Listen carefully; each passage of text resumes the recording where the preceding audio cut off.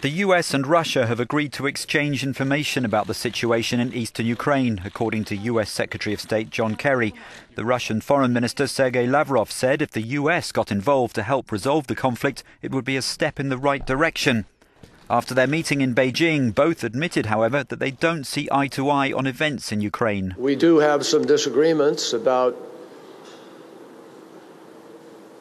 some of the facts on the ground with respect to Ukraine.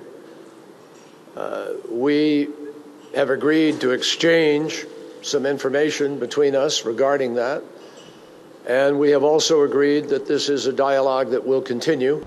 Lavrov said the US should discourage what he called hotheads among Ukraine's leadership from resuming an all-out conflict with the rebels. The ceasefire has been signed between the rebels and the government.